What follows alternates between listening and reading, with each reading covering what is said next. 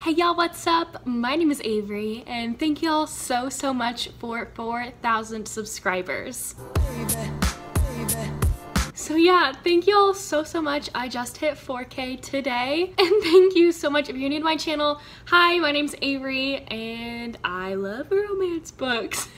One of the reasons that I hit 4,000 subscribers is because of Jess from Peace Love Books. Thank you so much, Jess. She shouted me out in a recent video and I hit 4,000 that same day, so thank you so much, Jess. I love you. You are the sweetest. So this video is going to be a Q&A. I don't think I've done a Q&A in over 2 years on my channel. And so yeah, I asked y'all some questions on my community page here on YouTube, in one of my previous videos, and on Instagram. So I'm gonna compile those questions and answer them for you. Before I get into the questions, I have a little announcement.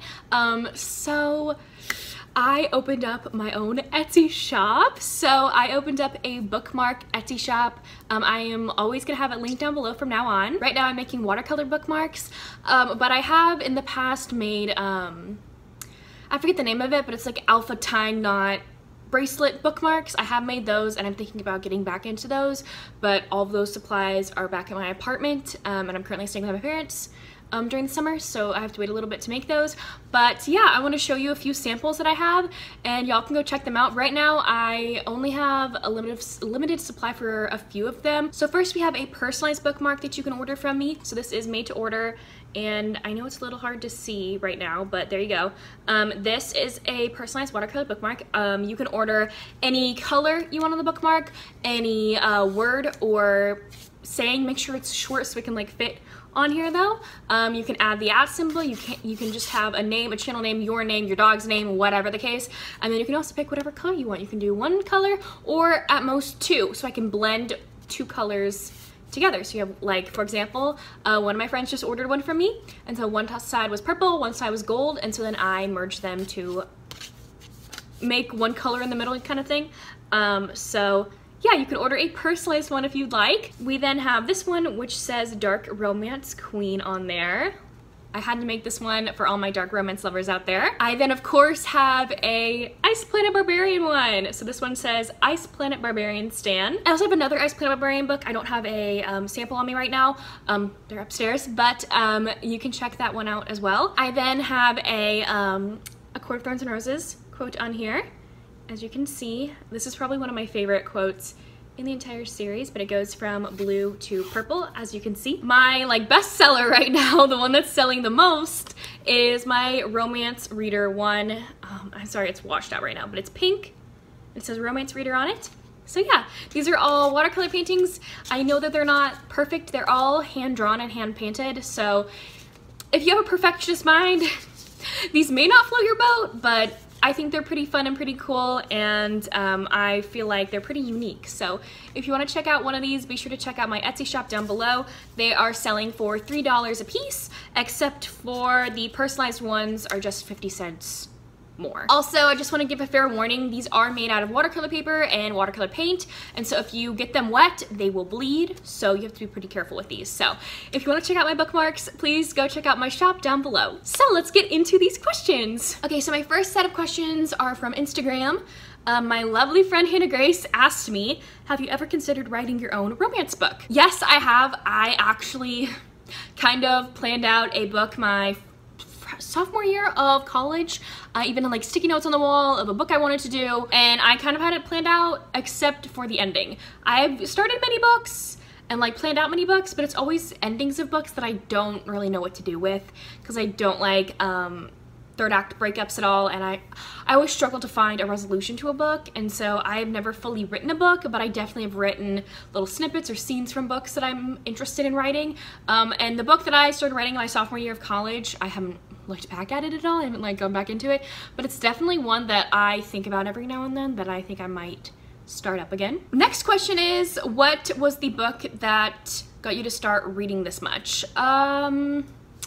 Let's think. I don't know, I've always read a lot of books. I have a vivid memory of me in 5th grade and one of my teachers coming up to me, or a teacher aide, I don't know, someone was, I think, observing the class, another teacher or something was observing the class, and she came up to me and was like, hey, I noticed you have a new book almost every week that you're here.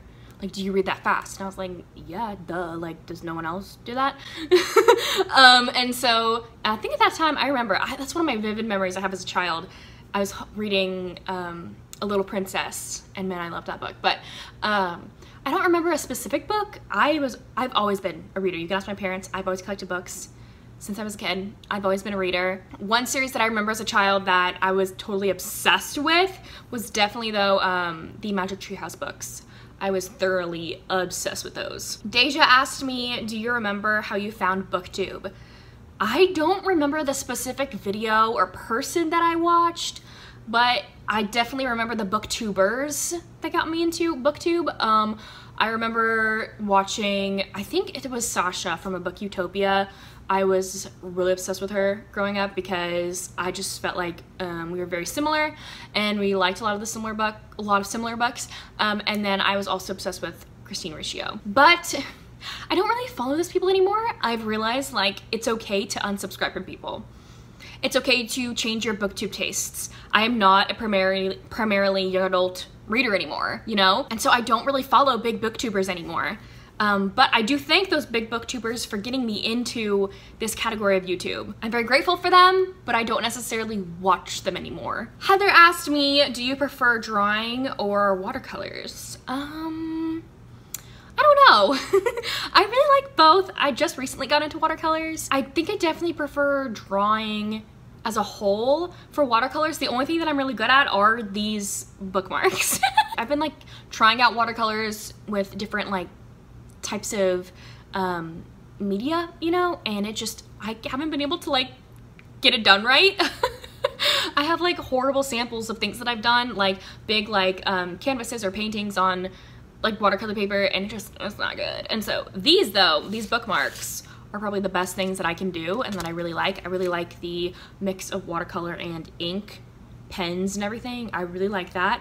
So I feel like I might like watercolor on top of drawing. So like you put both together, I feel like that's more my style. And she also asked me, oh, congratulations. Oh, thank you. Thank you, Heather. Given a chance, would you move far away or stay local forever?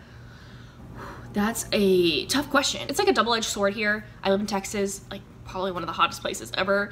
And I don't do well with heat at all. Don't do well with heat. If I pass out if I get too hot. So I definitely feel like I should be living up in the north because of how much colder it is than it is in the south, because it gets like to 100 degrees here over the summer, and that's normal. And that's not the case up north.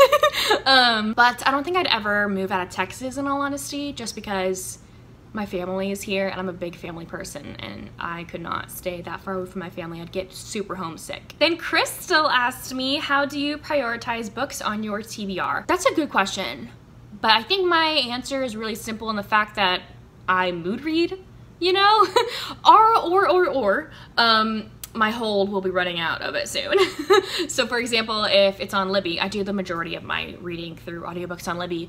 If the hold is running out soon, I gotta pick it up. But when it comes to like just other books, it just depends on what I'm feeling in the moment and just my mood. So those were all the questions on Instagram. Now I'm gonna go to my comments section in my book haul that I filmed. I asked y'all to leave some questions down below. What's your favorite book of all time? And favorite book of 2021 so far. Goodness, I cannot talk. 2021, you'll probably already know this. It is Act Your Age, Eve Brown by Talia Hibbert. I adore this book. Romance book, all about Eve Brown and her romance with a grumpy guy named Jacob. It is so good. I love it. My favorite book of all time is really hard. I have many favorite books of all time. My favorite romance book of all time is definitely Radiance by Grace Draven. That is the epitome of a romance book to me. Amazing, amazing book. A Friends to Lovers book. I know that not a lot of people like Friends to Lovers, but many of my friends who don't like Friends to Lovers read this book and fell in love. Like, Friends to Lovers, I feel like a lot of the time is done wrong. Like, it's not done in the right way. This one is done correctly, just so you know. When it comes to other favorite books, I don't have a favorite book of all time, but I do love, I'm a classics girl in some sense. It has to have romance in it, basically. My favorite book for a while was Jane Eyre by Charlotte Bronte. I love that book so much. I feel like this book kind of like stemmed my love for governess romances, age gap romances, forbidden romances. Like, I feel like that was the start for me. I also love Pride and Prejudice. I love a bunch of other books.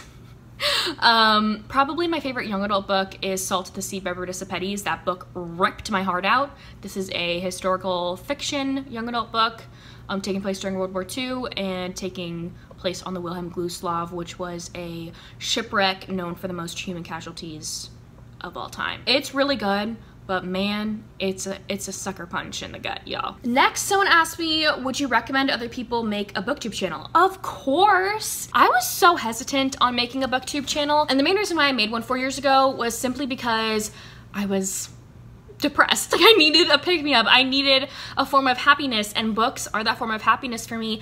And I fully believe that if you join BookTube and you join a certain community, a part of BookTube, because there's so many different subcategories of BookTube. You know, you have like romance tube, you have like classic BookTube, you have science fiction, fantasy BookTube, you have young adult BookTube. Like, there's so many different subcategories of BookTube, and I feel like each one is totally welcoming and amazing. And specifically, I love romance BookTube, but I may be biased, but I feel like we're the best. But I definitely feel like starting a BookTube channel, like, everyone should have the opportunity, man, I cannot talk, y'all. Opportunity to do it if you want to. Like, go ahead, do it. It is so much fun and it is amazing. You'll make lifelong friends here, I swear. Then someone asked me, if you ended up on Not Hoth with a book, only one, which one would it be? This is a great question. I love this question. I think I might have to just go with a basic answer again. And that's Radiance by Grace Draven. Because I could reread this book over and over and over again and I would never get sick of it. I would not. I love these two characters, their love story, everything. But I don't know, it'd be kind of hard to read a book on Not Hoth, I feel like, because it'd be so freaking cold and like I don't know, I don't do well in the cold either as well as the hot. So I don't know how those women do it on Ice Planet Barbarians. I could not. I would freeze my face off. Then someone asked me, who was your favorite author on Kindle Unlimited? That is a very good question. Can I say Ruby Dixon? I also love Emma Ham, fantasy romance writer. I haven't read a lot of their books, but I really enjoy Tiffany Roberts. It's a husband-wife duo that write fantasy romance books together. Super fun. Those are the three that I can only think about at the moment. I know none of those were contemporary romance, but I feel like I read more fantasy or sci-fi romances on Kindle Unlimited. The same person asked me, would you ever do YouTube full-time as a career? Man, would I love to. I was actually just talking to my dad was joking about this earlier because I was like, I hit 4,000 subscribers. He's like, oh my gosh, I can't wait till the date, then you can just support us with your YouTube money. And I was like, Dad, that will never be a thing. The thing is though, like, the pay for YouTube is probably not as much as people think. I only get paid, so far I've only gotten paid like once every 2 to 3 months. It depends on how well my videos do each month, and it's never more than $150 so far. So like, it's not a lot of money, and so who knows, maybe one day if I get enough traction, I have no idea. I feel like the only people that can make YouTube a full career are those who have like over 100,000 subscribers for sure, because they're making enough money, I feel like. But like, I don't really see myself getting above that point. Like, some of my favorite romance booktubers, like Jess just hit 50,000 subscribers, which is flipping amazing. And I think Riley and Marie is up there as well. And like, I don't know how much money they make. They both have different jobs, I'm pretty sure. Like, they both have other jobs other than YouTube. And so like, right now I don't see myself doing that for sure. Would it be amazing to do that? Of course. The next question is, do you want to explore the biblical side of books, like the biblical genre in the future, and what are your beliefs? Okay, that is a hitter of a question. My beliefs, I am a Christian woman. I personally am non-denominational. I personally don't feel like you need to be a part of a denomination to have a relationship with God. I don't feel like you do at all. That's my personal opinion. I don't hate denominations or anything like that. There's just me. I personally feel like I do not need to be in a certain denomination to have an amazing, beneficial relationship with God. When it comes to the biblical side of books, I have read a few Christian fiction romances. I don't see myself reading any other kind of biblical books other than the Bible, of course. I mainly see myself probably reading Christian fiction romances. Specifically, I loved Redeeming Love by Francine Rivers. I adored that book. I have a whole entire vlog of me reading that. I'll link it down below if you want to check it out. But I adored that book. I feel like I'd only really read Christian fiction romances if people say that it is phenomenal. If it's not phenomenal, and if I don't really want to waste my time. I have read Christian fiction books that have really made me upset just because of the things discussed in those books, and just the content within them do not coincide with what I believe in, which is no hate on the author or the book itself. However, I fully respect everyone's religious beliefs and everyone's denominations and everyone's religions, and I am fully open to reading about those stories and those romance stories. So next I have, what are your dreams/goals in life? Man, I love this question. My overall goal in life has always been to be a mom. I want to be one so bad. I joke about how I'm becoming a teacher to make up for the fact that I have no children, you know? So I can get my child fix in somewhere, because I love teaching children. I love communicating and talking to them. If you didn't know, I have a really severe social anxiety. Like, you probably couldn't even tell by me on camera probably, but I have a really severe social anxiety, and whenever I'm around kids, that goes away. I do not feel socially awkward, socially anxious. I don't feel anxious at all. I am fully myself, and I do not have my social anxiety literally at all when I'm communicating with children. And I feel like that's like the best part of me. Like, the best part of me comes out when I am teaching kids or hanging out with kids or taking care of kids. And so I feel like this is my main passion in life. I have no anxiety around it. I do have anxiety around talking to parents in the future because social anxiety here. But kids are definitely my main passion in life. I love them. I love them. So being a mom is definitely something that I want to be more than anything else in the world. I'm not really on the track to doing that right now because I'm not in a relationship at the moment, and I never have been. So that's probably not gonna happen for quite a long time. But other than that, it's probably just to live a fulfilling and amazing life, a passionate life, a romantic life. I want to meet the love of my life and have a lot of babies. I feel like that's probably my main goal in life. And the last section of this video are 2 questions that people asked me on my community page. Emma asked me, what's your favorite movie? That is a hard question, Emma. Why? Let me think. I have so many. One that pops up, of course, is the 2005 version of Pride and Prejudice.